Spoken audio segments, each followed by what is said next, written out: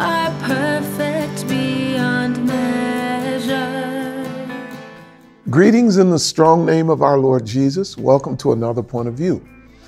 This last Sunday, we looked at Jesus cleansing the temple. We focused on John chapter 2, verses 13 through 22. Jesus cleansed the temple. He demonstrated his own great zeal for his Father's house. That was the claim we made. He owned a zeal. He burned with passion for his Father's house. And we now, as disciples of Jesus, should share that same passion to glorify his Father and our Father.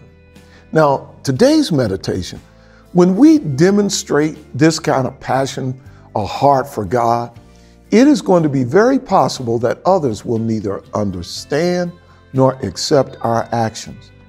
Jesus immediately was asked to explain what he was doing, turning over the tables, driving out with a cord of whip the sheep and oxen there.